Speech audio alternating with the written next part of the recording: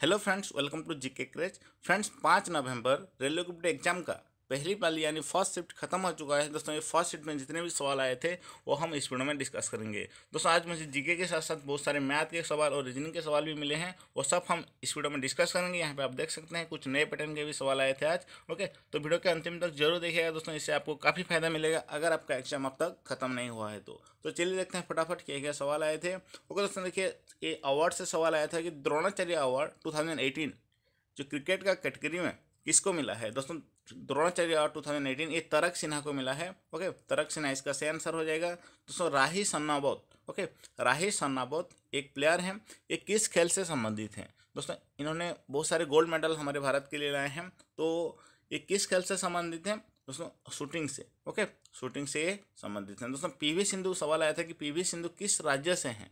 दोस्तों, ये पीवी सिंधु तेलंगाना राज्य से हैं। ओके, ये सवाल आज आया था। ओके, तो देखिए दोस्तों, अगर आप अनअकैडमी में मुझे अब तक फॉलो नहीं किए हैं तो फटाफट फॉलो कर लीजिए, क्योंकि दोस्तों वहाँ पे मैंने रेलवे ग्रुप डी एग्जाम के लिए ही बहुत सारे लगभग 50 लेसन बनाए हैं। ओके, उससे आपको काफ़ी फायदा मिलेगा दोस्तों। Topic wise current affair, science के क्वेश्चन और उसके साथ साथ बहुत सारे एक्सपेक्टेड क्वेश्चन भी डाल दिया है। दोस्तों, इस वीडियो के डिस्क्रिप्शन बॉक्स में आपको एक लिंक मिल जाएगा, वहाँ पे आप क्लिक करके आप मुझे अनअकैडमी में फॉलो कर सकते हैं और मेरा सारा लेसन वहाँ पे फ्री में देख सकते हैं। ओके दोस्तों, बस रेलवे ग्रुप डी एग्जाम के लिए ही सब कुछ बनाया गया है। अगर आपका कुछ डाउट है तो मुझे वहाँ पर आप पूछ सकते हैं। ओके, तो जल्दी जाइए और फटाफट देख लीजिए सब कुछ।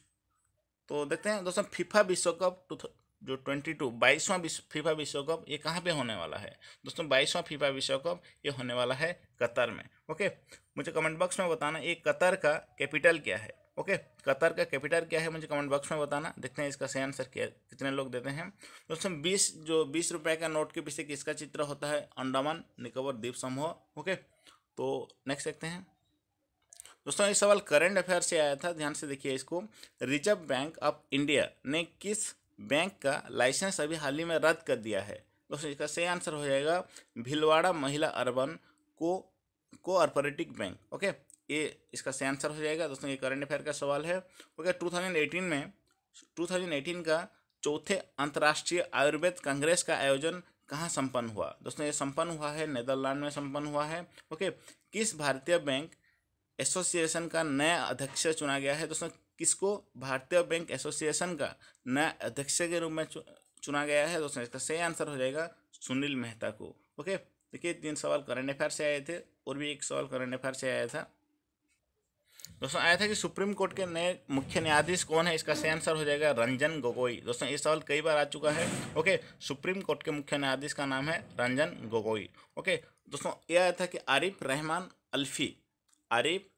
अल्फी अभी किस देश के नए राष्ट्रपति के रूप में चुना गया है? इसका सही आंसर हो जाएगा पाकिस्तान। ओके, पाकिस्तान के जो नए राष्ट्रपति हैं उनका नाम है आरिफ रहमान अल्फी। ओके, चलिए नेक्स्ट सवाल देखते हैं। दोस्तों, सोनी के सीईओ कौन है? दोस्तों, सोनी के सीईओ हैं केंचिरो योशिदा। ओके, कौन है केंचिरो योशिदा? इसका सही आंसर हो जाएगा नई मंजिल योजना किस राज्य से संबंधित है? दोस्तों, नई मंजिल योजना ये जम्मू कश्मीर राज्य से संबंधित है।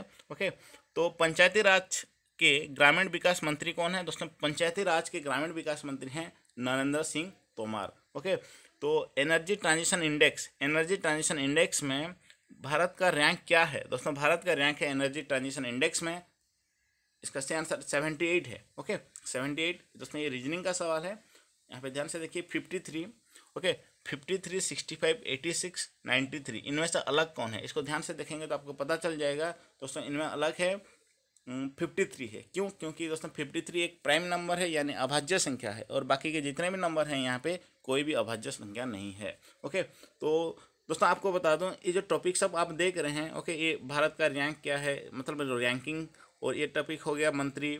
ओके, ये टॉपिक हो गया कौन सा राज्य से कौन सा योजना चल रहा है अभी। ओके, तो सोनी के सीईओ का टॉपिक हो गया। दोस्तों, ये सारे टॉपिक को मिला करके जिससे कि रेलवे ग्रुप डी एग्जाम में सबसे ज़्यादा सवाल आ रहे हैं उससे मैंने एक पीडीएफ बनाया है। ओके, सब मिला करके 75 टॉपिक का, उसको भी आप दिखा देता हूँ।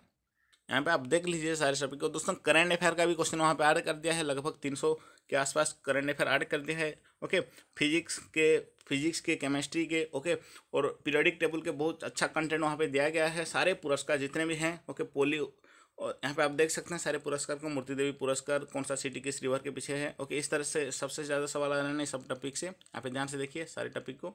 ओके दोस्तों, ये सब टॉपिक को लेकर के मैंने एक PDF बनाया है। ओके, उसको तुरंत बाय कर लीजिएगा। इस वीडियो के डिस्क्रिप्शन बॉक्स में आपको एक लिंक मिल जाएगा, वहाँ पे 20 रुपये पेमेंट करके आप इसको बाय कर सकते हैं। ओके, आपने तो टॉपिक देख लिया, नहीं तो डिस्क्रिप्शन बॉक्स में भी सारे टॉपिक हैं, वहाँ पे जाकर शांति से देख लीजिए। तो देखिए दोस्तों, इस तरह से आपको क्वेश्चन मिलेगा। यहाँ पे कैबिनेट मिनिस्टर से जितने भी सवाल बने एक साथ मिल जाएगा। उसके बाद कौन सा राज्य में कौन सा योजना चल रहा है। ओके, सारे क्वेश्चन इस तरह से आपको पूरा चकाचक मिल जाएंगे। ओके, तो वीडियो को तुरंत बाय कर लीजिएगा। आपके रेलवे ग्रुप डी एग्जाम में रोज इसी से ही 25 नहीं 15 से 20 सवाल रोज आ रहे हैं। ओके दोस्तों, पिक्चर के साथ चकाचक PDF आपको मिल जाएगा।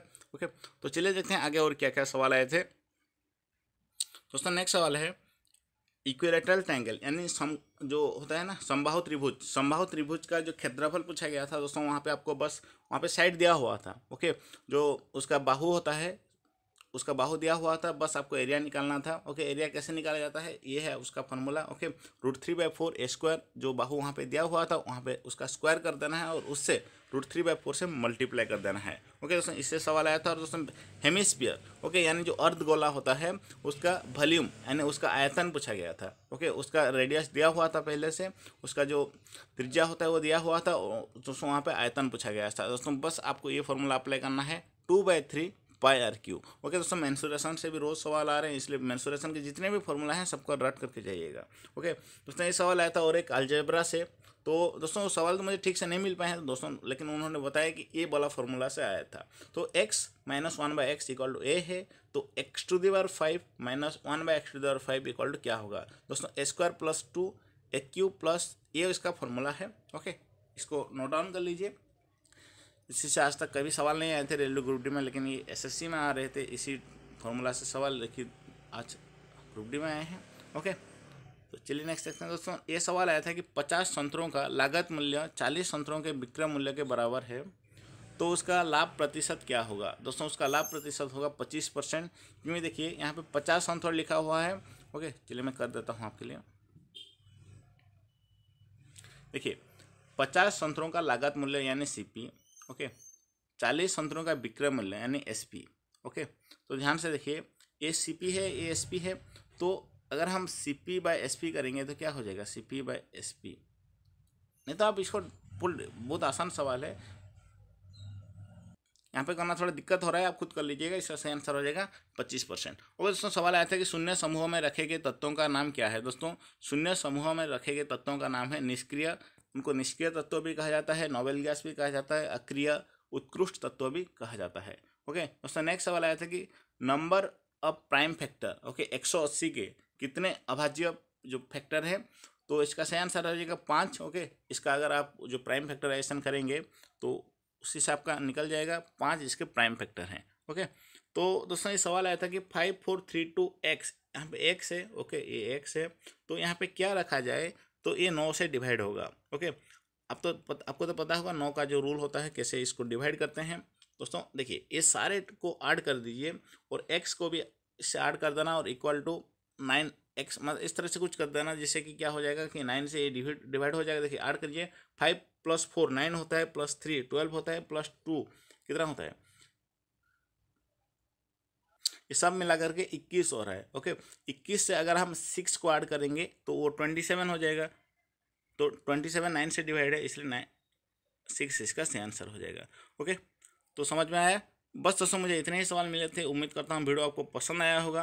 ओके, जिन्होंने मुझे अनअकैडमी में फॉलो नहीं किए हैं तो तुरंत फॉलो कर लीजिए, उससे आपको काफ़ी फायदा मिलेगा। और दोस्तों PDF जिन्होंने अब तक बाय नहीं किए हैं तो फटाफट बाय कर लीजिए, आपको 4000 क्वेश्चन मिल जाएंगे सिर्फ पार्ट 1 पार्ट 2 के रूप में। दोस्तों एक PDF में इसको इसलिए नहीं डाला है क्योंकि बहुत बड़ा PDF हो जाएगा, ये पार्ट 1 और पार्ट 2 के रूप में मिलेंगे।